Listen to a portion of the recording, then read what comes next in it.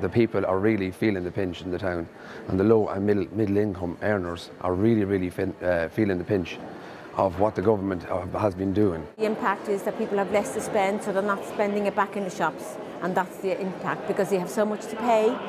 Bills, charges, household charges, all of these things are coming online for us, and we're paying the price, the workers. We haven't got the money to spend to go back into our own jobs. We have to look for solutions now to try and stop the rot. We need the union to step up and take action. We have to vote no against the fiscal treaty because that is not the way forward, and it will only drag the economy down.